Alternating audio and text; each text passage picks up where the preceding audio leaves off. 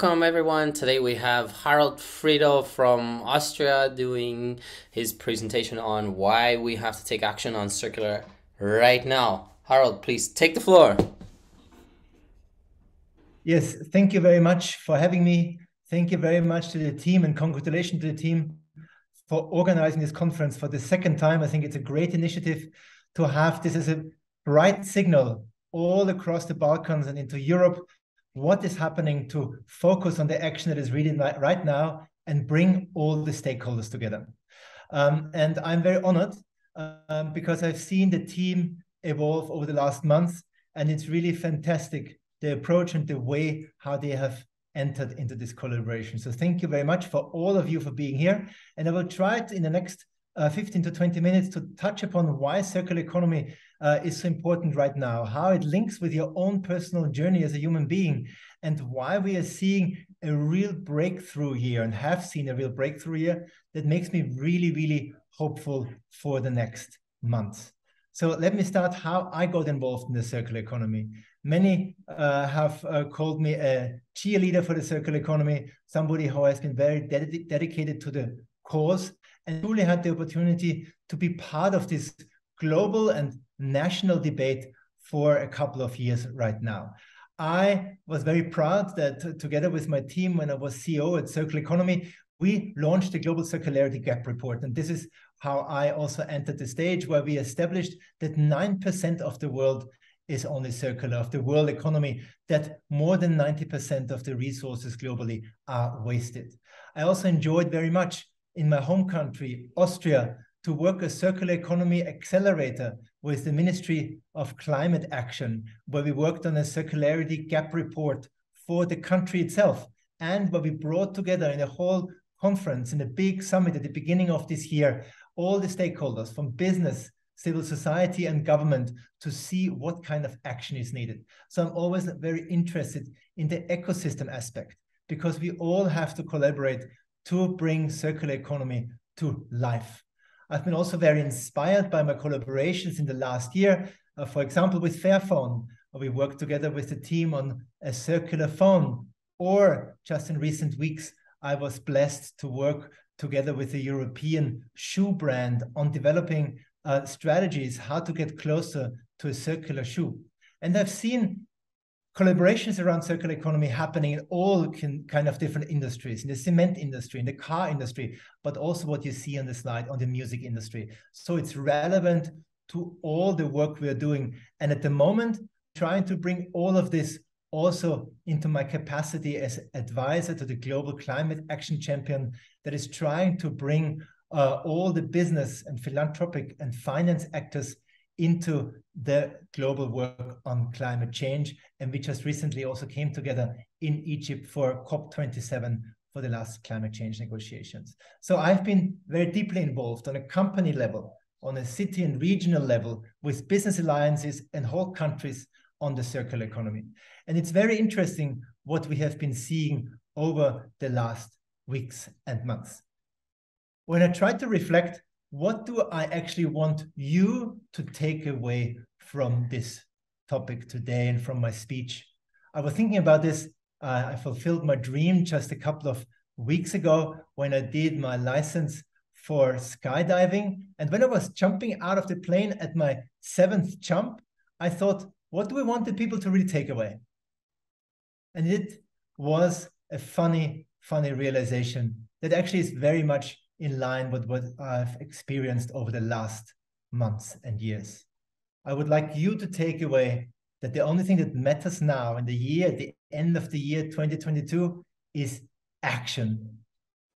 And I will explain you now in the next minutes how action can be taken, and maybe let's take together a promise to each other how we can take action tomorrow. I would like you to walk you through this breakthrough year, then also talk about why systemic change is needed to answer the complex crisis that we are facing at the moment and how to take action.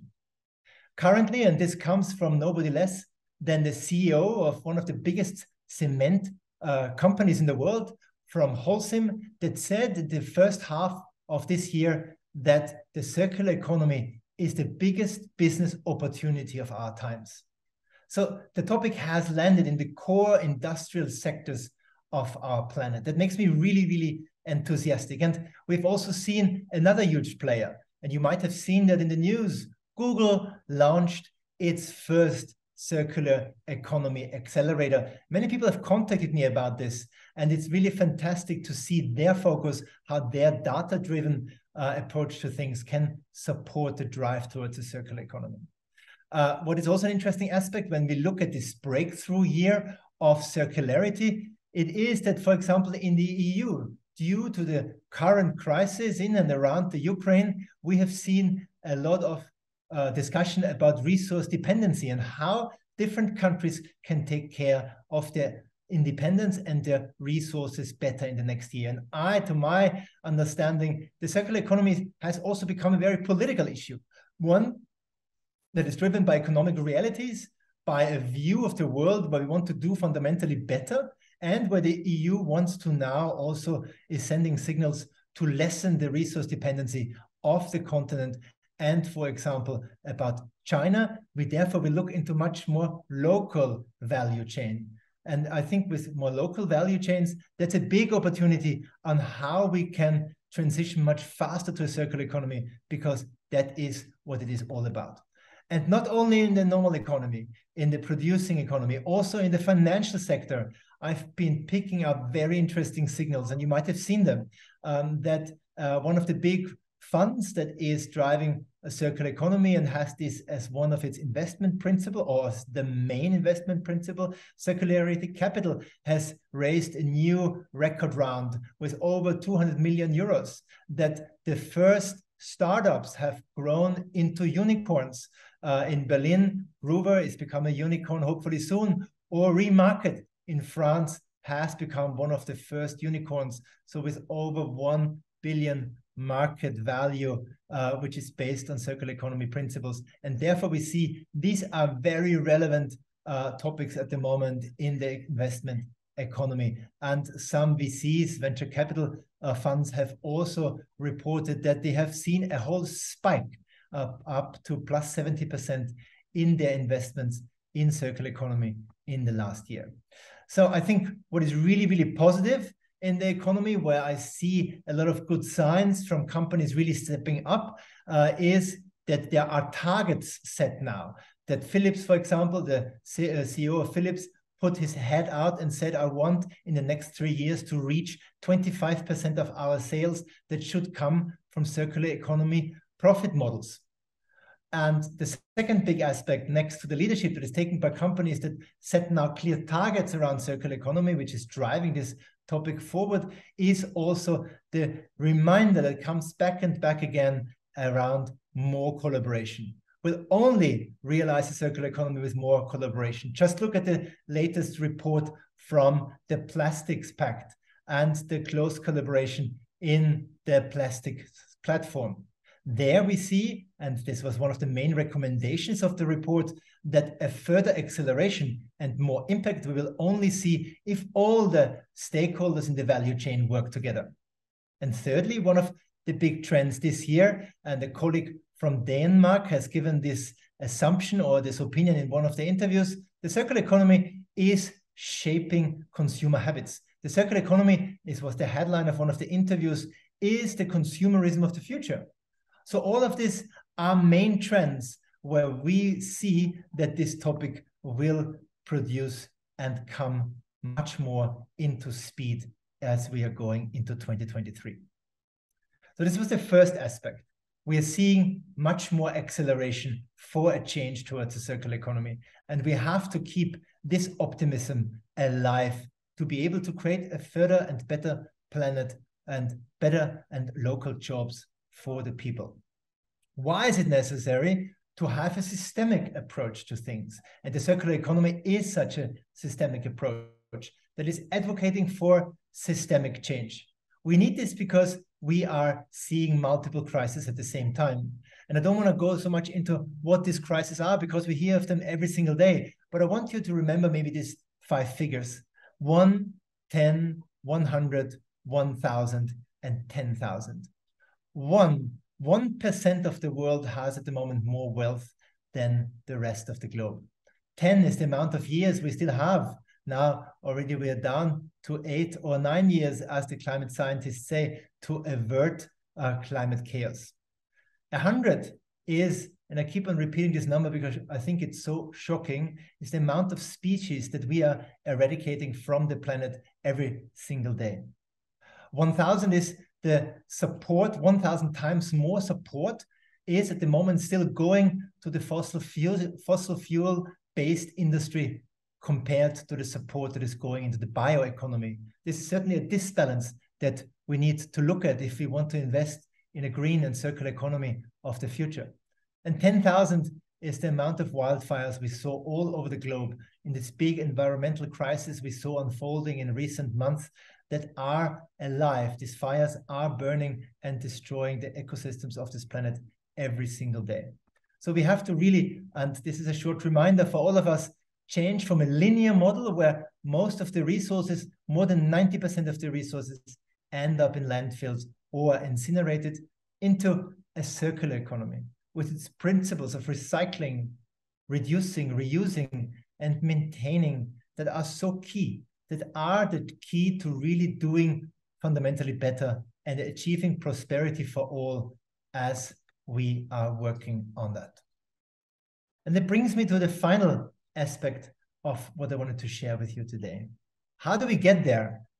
And if I would be in person with you in the room, and I'm really, really, really very sad I can't be this today. I hope next year we'll meet in person. But for the moment, I have to share a story with you that one of the most famous teams in the world is the rugby team from New Zealand, the All Blacks. And before every game, they are dancing together. They are unleashing the power of the group, the power of collaboration. And only with this strengthened collaboration, we will find a way forward. The current situation of what we need to do as governments and businesses and as individual consumers is currently still a bit shocking, because a recent report found that only a few countries, not enough, have circular economy action plans. That only a third of the countries globally are at the moment introducing and including the reductions of CO2 emissions that they can get from implementing circular economy strategies, and are also implementing and including this into the climate action plans. So if only a third of the countries is doing this, there is a big, more than 70% chance for countries to improve, to now start the global and national collaborations to establish circular economy roadmaps and action plans as soon as possible. And we discussed at the team also for me to share what is really needed right now. I believe when I speak to the ministers of this world, that I really encourage them, not only one minister, the environment minister, but all ministers that are together responsible for implementing circular economy strategies. So the finance ministers, the ministers of education, the ministers of economy, of the economic affairs, and also of digitization, as well as the ministries of environmental affairs, they have to come together and really establish these action plans. The businesses, they have to continue to move towards circularity. And there, it's about really stepping up the game to follow the heroes that are showing that it's possible, that circular economy is also a profitable model if you look at the investments also over the midterm. So take a leap of faith, take the leadership to all the CEOs in the world and the region that are listening today, and look at this as something where you are actually contributing to the planet, where you can involve your employees and where you can make your company future-proof. And us, because I'm not a big friend of finger pointing that the government should do, the businesses, we as consumers have to make a decision every single day with our wallet that we are buying circular, sustainable products. And there are many of them out there that we can take a choice from. And we have to ask ourselves, are we willing to embrace ourselves the consumerism of the future? Where you maybe not always need to own everything, where you are leasing your clothes, leasing your cars, where you're building buildings in a modular way and really embracing a new economic paradigm. And I want to add something very personal. As somebody who has been on the journey on trying to identify what is the personal impact I can have in the world? It's something I've been really dealing with many years.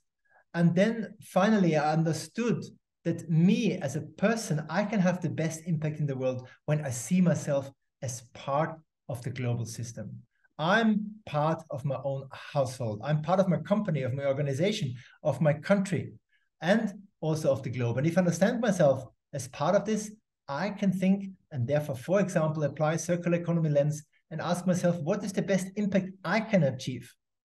And I believe when we're asking ourselves this, how we can contribute and make ourselves a good living, but at the same time, balance this out with the interests of the ecology, of the nature, of the people around us, we can find a balanced and happy way to live, to contribute to the world and build all together in a collaborative way the world of the future that we want to see. So it's a very personal choice. Many people, leaders, social entrepreneurs, investors, government leaders come to me and ask or comment. It's a hard way. And yes, I always say it takes a lot of courage. We'll need to embrace new values for collaboration. Values that I believe have for us a very positive impact as human beings, but they are radically different than what we often see now in the old economic paradigm. Because inclusive collaboration, this is what we really need to find solutions that give answers to the root problems of the economic and financial and social crisis we are seeing at the moment. They always come from collaboration. When I work as Circular Economy Accelerator in Austria, for example, the big industry players, as well as the small startups or the NGOs, civil society, and the government says we can't do it ourselves. So we have to create these communities, these places of transparent collaboration, where we're building trust, where we are establishing ways how we work together for the future and how we build the trust with each other so we can act on them together.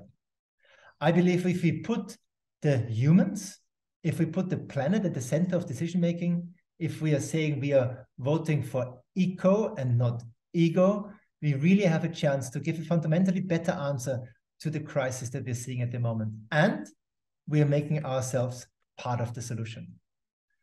So I therefore suggest to you, let's make a commitment together here at the Balkans Go Circular Conference.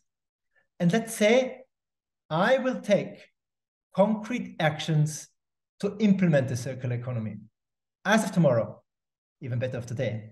And because to my mind, it's really a prerequisite, I will engage in transparent collaboration to make a circular economy happen in my country. If this inspires you and you want to learn more, or if you want to look for ways how to collaborate, then please get in touch. I will also share with the team my social media accounts. You can look at this anytime, and please get in touch so that we can create the future we want together. Please have still a good day today, a fantastic conference, and I'm looking forward to seeing all of you and collaborating very soon. Thank you very much.